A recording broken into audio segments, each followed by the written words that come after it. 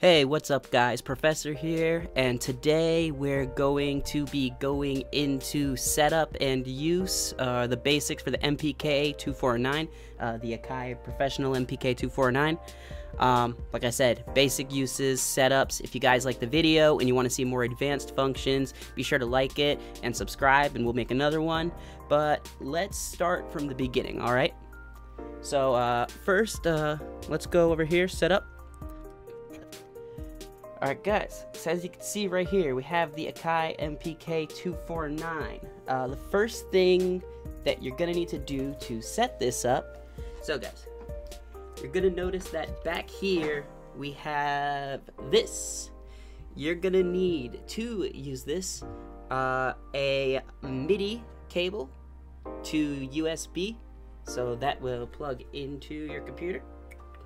You don't need a sustain pedal, but you do need a proper power cable. So a power source that works. If you bought it new, I'm sure it came with one. You can find the numbers on it right back here. In fact, if you need one, I'll put a link to where you can get one that should work on Amazon in the description below, alright? So now, once you have all these, once you have it plugged in, the USB is in, you'll have to turn it on with the power button right between these two, and that is going to allow your computer to say, hey, oh, there's a new piece of hardware that I'm reading. So if it's your first time using the MPK, don't worry, it'll take a minute to set up its drivers or whatever. You just let it do its fucking thing. You're just gonna let it do its thing, and then after that, we're gonna go ahead and open up FL Studios. So once this is on, alright? Awesome. Alright, so we're gonna cover like 4 basic things here. First, let me check my notes and see what we're gonna be going over. So now that we have it plugged in, turned on, we need to pop over to FL Studio. I bring my mic back around over here so you guys can hear me. Alright, so first thing we need to do is go into the MIDI settings under options up here, alright? So options,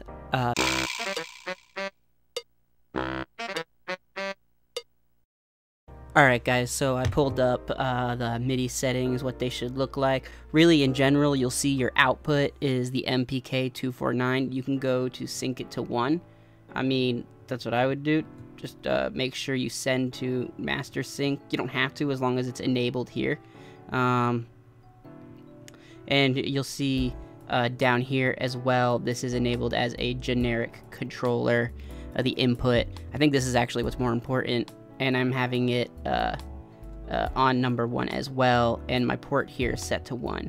You obviously see that the MPK249 isn't in this list of things, so we just go with the generic controller, and make sure that everything kind of looks like this right here, especially in this area, and that'll get you set up for our next step, where we'll be creating like custom controls and things like that within FL Studio. One last thing we can do is go to audio and check our buffer length. Now, decreasing the buffer length on your audio will increase, or will make the response time faster from when you hit a note on your MIDI and how quickly you hear it in FL Studio. If you have a high buffer length, it will take 47 milliseconds to hear, or for FL Studio to register what you hear. Buffer length is pretty much like, it lets your computer think ahead and generate the sound you're telling it to generate. Start with a low buffer length, that way you have a low response time. Everything sounds instant when you hit your things. If your computer can't keep up with the audio, you'll know it because you'll see processing up here, CPU load history might be hitting up too high, or your audio will start sounding very cracky. It'll like be really stuttery and cracky, and then you can, bring it. You could go here to make it easier on your computer, or hit the triple buffer. That'll help as well, alright? But for this instance, because after we're done going over the basics, we'll be going into live recording, we're going to keep it low, alright? So, MIDI settings and audio settings.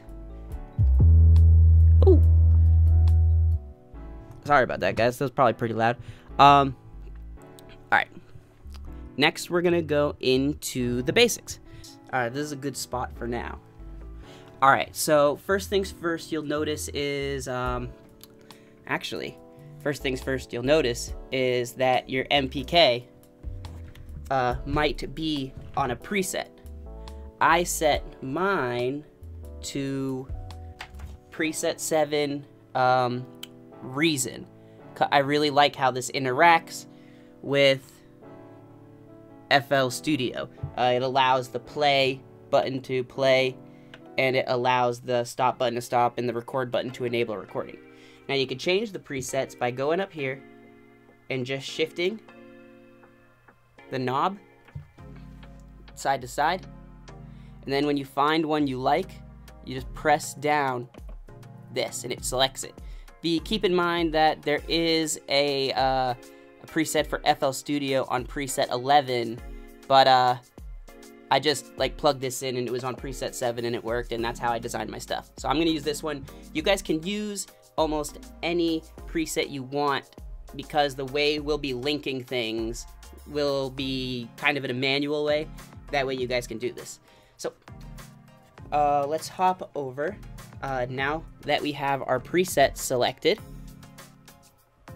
we have our basic, I think it's 49 keys. I think that's what the 249 stands for. You know what it is. So 49 keys, all right. Next we will want to open up a sound generator, all right. So let's go to our channel rack up here, and you can load in any piano FL keys if you want, you know, just whatever, FL keys or a synthesizer, doesn't matter. I loaded up Nexus, and basically just mess around with your keys, alright? How the volume levels on that? Ba ba ba ba. Alright, that's fine. So, I have keys I can mess with. You also have your octave down and octave up buttons. These will shift where the keys are playing up by an octave or down an octave. So,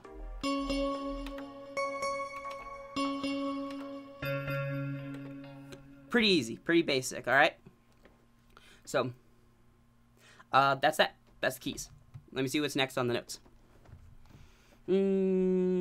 Oh, if your thing's not making a sound, be sure you have whatever sound generator selected on your channel rack to make sure that's what's making the noise, alright? Okay. This brings us to our next function that we're going to get into is the mod wheel and the pitch bend, alright? So to make the pitch bend work, I'm going to demonstrate first with a sub bass. If you don't have headphones or a good speaker, I recommend going to plugged in. I recommend going to grab one now, or you might not be able to hear what we're doing. But basically, let's select our sub bass and then press some buttons. And just so it doesn't sound like shit and you don't get phasing frequencies, or you don't get phasing with your sub bass, that happens a lot in lower frequencies when sound waves cancel each other out. It's like what happens with water. You know, make sure it cuts itself. If you don't cut itself, it's gonna sound like this. And that sounds like a piece of shit. So you gotta go over here and you gotta highlight cut itself. Now, let's then click on the sampler so that we bring up this. Let me make sure I'm not messing with, that way you guys can see it. All right, good, good, good. Now, let's look at this right up here. You'll see that this is probably automatically set to the number 2, but I like to set mine to 12. What this is it says how far your max pitch bend can go. So listen to the difference between 2 and 12. Oh, and first we need to link this to here. See how that's turning red as I Yeah, that's great. So what we need to do this is you need to right click the channel pitch modulation wheel, and then you need to go down here to link to controller, click this. Now mess with this. FL Studio should automatically recognize that you want this to be the modulation or the wheel for your pitch control. Now let's listen to the difference between what a pitch bend sounds like with three semitones rather than 12 semitones. That's cool and all, but because it makes more sense to work in octaves, like I said, I like to put mine up to 12, so I got...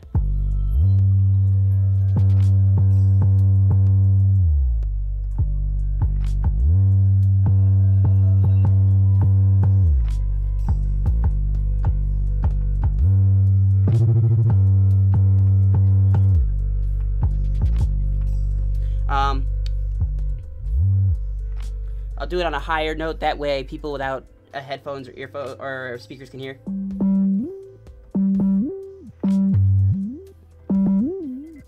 You don't have to go all the way up and all the way down. You know, that's artistic control right there. Remember, you just have to link it. Remember, right-click and link to controller is the way to do this.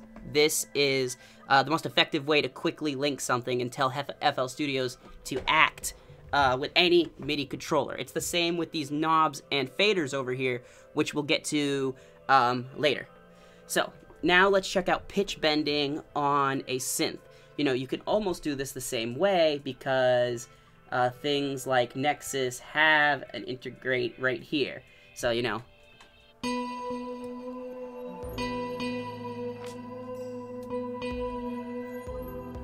All you would do is go to your options here. Now, there's also internal pitch bending in some synthesizers, like Serum. Serum has an internal pitch bend right here.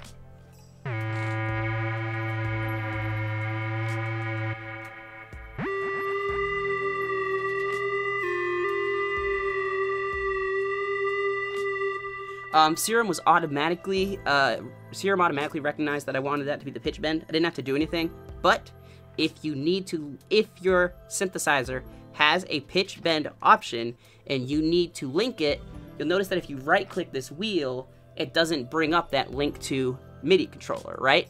So what we'll do is we'll go over here into FL Browser and we'll go to we'll go to All and we'll go to Current Project here. Then we'll go to Generators. That's your sound generators. And you'll find the one that you need to connect it to. I need to go to Serum, and then I need to find the modulation for pitch bending, and I know that that is somewhere down here. I will go to, here we go, right here, pitch bend. So I'll right click, link to controller, and boom. Now this should be responding with Serum's, you know, this to here, fucking pitch bend wheel. You could do the same thing for the modulation wheel. You'll just go look for it. There's a quick way to look also. If you don't know where you're gonna find it in browser, you could just go to Smart Find, and then you could type in pitch bend, press enter, and you'll find different things on here that are connected to a pitch bend, and you'll just have to go look for it, alright? So, actually not in history. We'll want to look in, our generators. Anyways, so, let's see what's next. Alright. Next on the list is our 16 drum pads. This is one beautiful thing about the AKAI MPK249 is that it has these 16 touch-sensitive pads, alright? Now, let's go to FL Studios and load up an instance of FPC. You can load up FPC right here by clicking it. I already have an instance of FPC loaded, so I'm going to go over here. And here it... Hey, get back out here. Bitch! No! Damn it. Alright, so load up your instance of FPC. Beautiful. Now let's take a look. You have this loaded. Just go ahead and... Oh, that's loud. Alright, I'm going to turn those down. The first thing you'll probably notice is that these aren't aligned with what you're hitting in FPC. See how I had the bottom left and it triggers the bottom left? That's because I've mapped it to do that. Yours will probably hit somewhere else on here. These will most likely not be correlating to the places you want them to on FPC. So what we can do to fix this issue is we can go over here to this button at options right next to the pad 132 formula here, whatever that is, and we can go to map notes for entire bank. What this is going to do is then go from bottom left 1, 2, 3, 4, then go to the top, then next one 1, 2, 3, 4, or 5, 6, 7, 8, 9, 10, 11, 12, 13, 14, 15, 16. So you'll hit your pads in that order to map them correctly. Watch this on here as I press each button.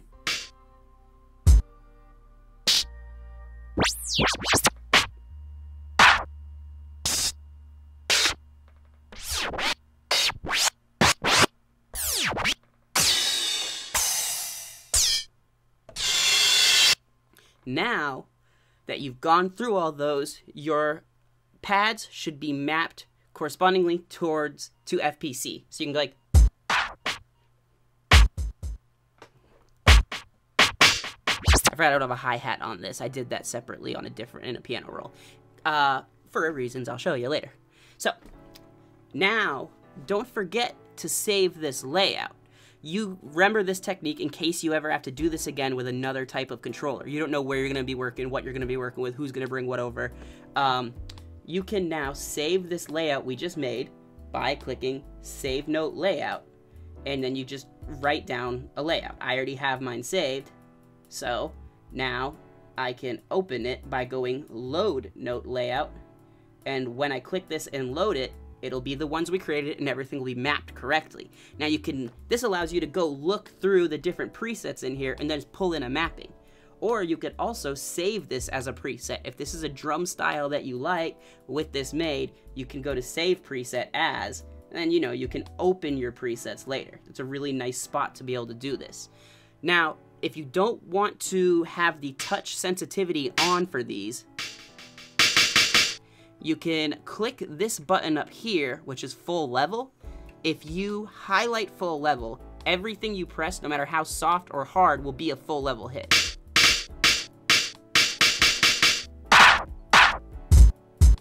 Off. Alright, so now you can have a consistent way to play through your drums. Alright, so now that we've done that, let's move to the next spot. Obviously, like I said, the stop, play, and record, check it out. If I'm just on my timeline, I can just press the play button.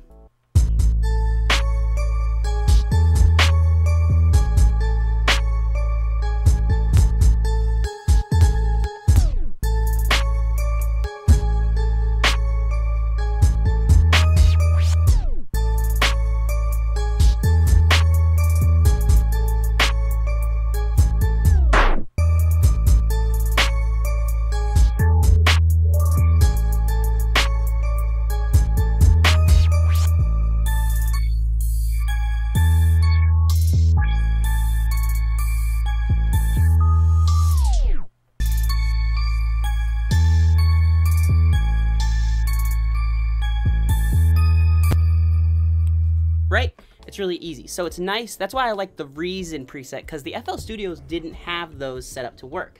But this, as you can see, moves us through the different spots on the playlist.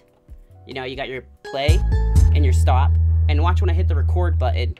Now recording is enabled. This is a super useful setup if you just want to quickly shift around. All right, dope. Now, if you were paying attention, you probably noticed that I was doing some cool effects with these faders and knobs. That's the next thing we're gonna hit, is how to use these. So let me set up my camera closer to my faders and knobs. This should be okay right here. So, check these out, all right? What we have here is our knobs and faders.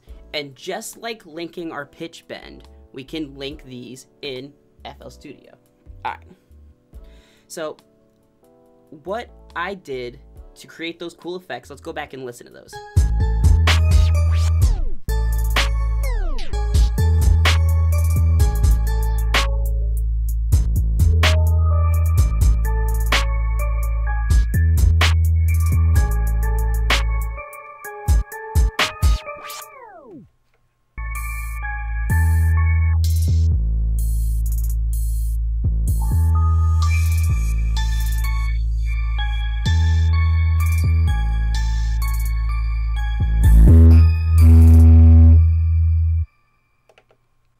So let's go in step by step. Pretty much linking is really easy. So I'm gonna go over here to my mixer and let's first just link the drum volume to one of these bad boys. Awesome. So first you need to make sure that your FPC generator is assigned to a mixer slot. You could just click and do this. I have mine set to 4, all right? So now all sounds being generated from this are going to be sent to mixer 4.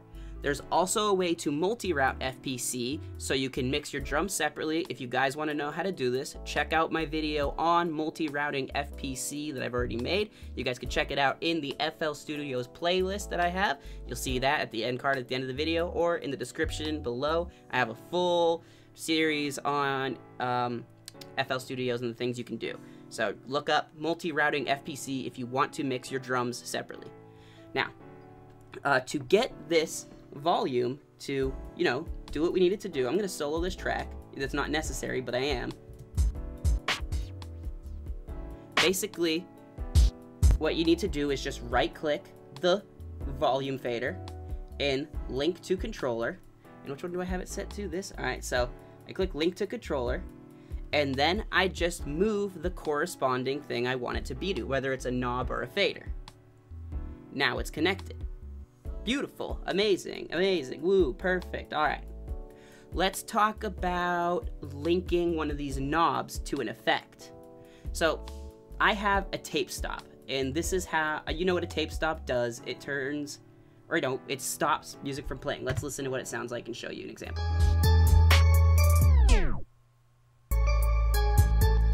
Basically, to link any effect, all we have to do is this again.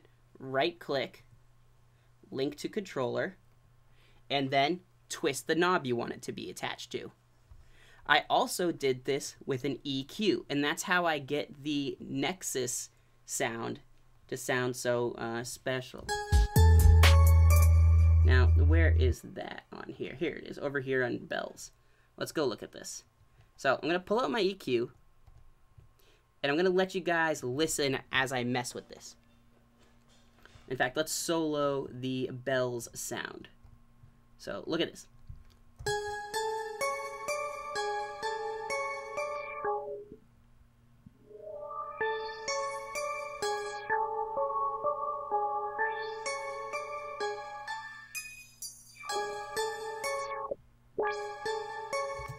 Now, I just linked both the high pass and the low pass to different ones. I formed these myself. You can form a high pass and a low pass by just, you know, right-clicking the presets over here. And if you go to 20 hertz cut, 18 hertz cut, then it's going to literally look like, it's going to look like this. Ready? Check this out. It's going to look like this, and it's going to be a master thing. All you have to do is just scroll over this and mouse wheel down, or you can, you know, adjust it like this. I like to have the high cut up a little bit just because, or the high cut up a little just to emphasize the detail. I don't even ever really use the low pass other than to filter out frequencies below 80 or 90 hertz because you don't want your bass sounding like shit. So let's go here and look at how we link them. I noticed that when I move these side to side, this is the correlating knob.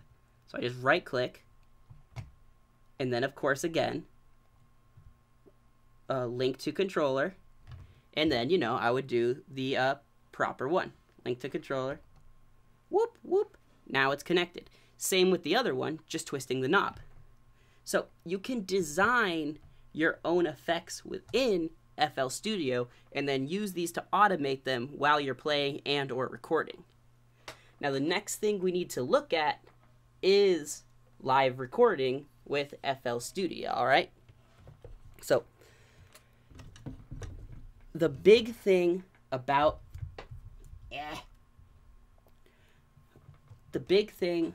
live recording is going to be these top 5 buttons up here, all right? Basically, you have your metronome, which allows you to hear the tempo of the song. This is great for when you're doing your drum pads. If I have this highlighted,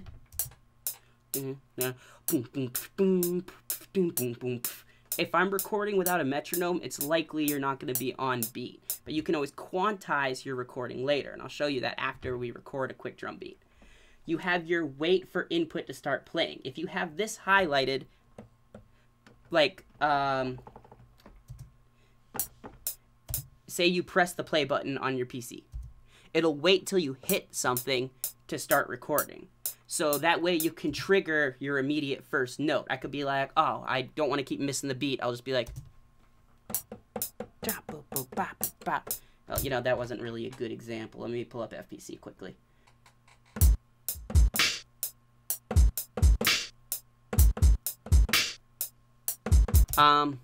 Next thing you're going to want to look at is the countdown. If you have countdown enabled before you record, and you'll click like audio into, no, you'll click notes and automation when using anything on the MPK. Before you record, it'll give you a countdown. That's your 1, 2, 3 before it records. If you don't have that, it'll just start recording. See how the green bar just goes? Ready? Rather than waiting the 3 count.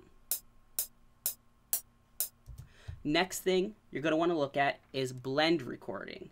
Blend recording allows a pattern to be. Let me just show you. Let me just show you a prime example of what blend recording does. So if you don't have blend recording highlighted and you don't have loop recording highlighted, what it'll do is it'll go to the end and then it'll stop. So I'll record.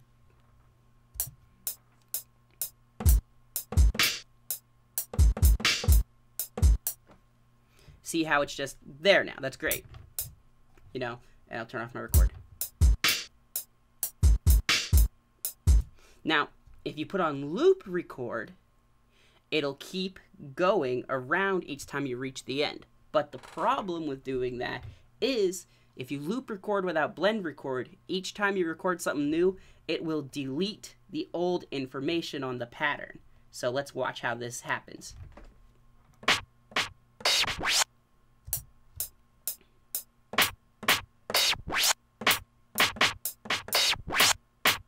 See, the old stuff that we put there isn't there anymore.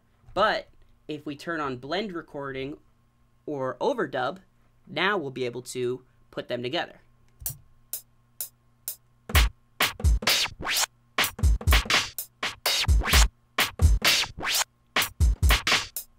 And then you just keep going and going and going, you know. That sounds really bad, but that's what blend recording and loop recording are important for. Now, say you make this and things are offbeat. You can quickly go into your piano roll, or just all you have to do is double click the pattern. And if you go to tools, you can go to quick quantize. What that does is it puts everything on beat. Simple enough. All right. So now that we've done live recording with the pads, you could do the same with the piano. Of course, you just need to make sure that you have whatever sound generator you want highlighted. So let's make a quick bump, and I'll show you how to separate things by channels. All right, guys? Check this out.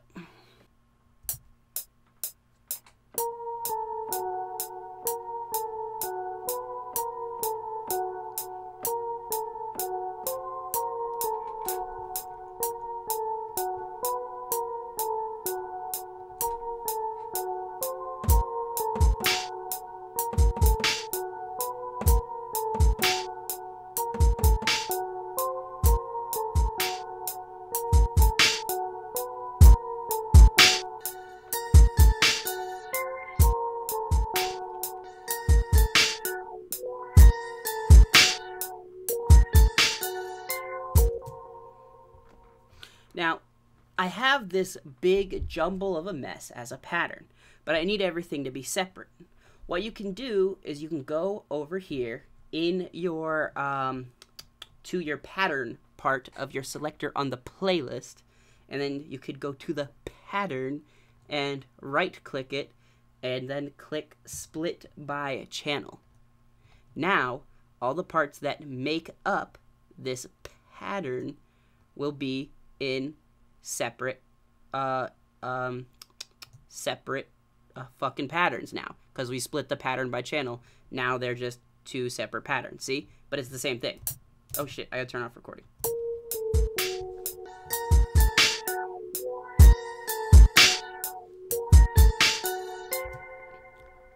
Beautiful. And of course we can use all these different tricks while recording. Like for hi-hats, you know, I have the hi-hat bend going right here. Check it out.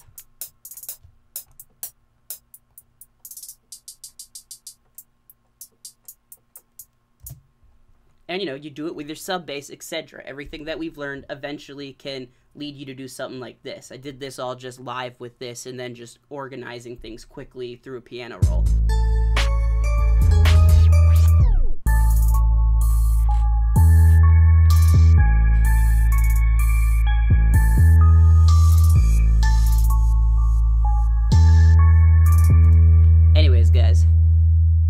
Alright guys, so let me see if I have anything else on my notes. Alright, yeah, that is everything. So let me pull back up to full screen. Alright guys, so there is if you guys find yourself, you know, wanting to improve your proficiency, or if you want to download a software that will help you increase your proficiency with the MPK, I definitely recommend checking out Melodics. I'm partnered with them, and I even have a video on what they do here.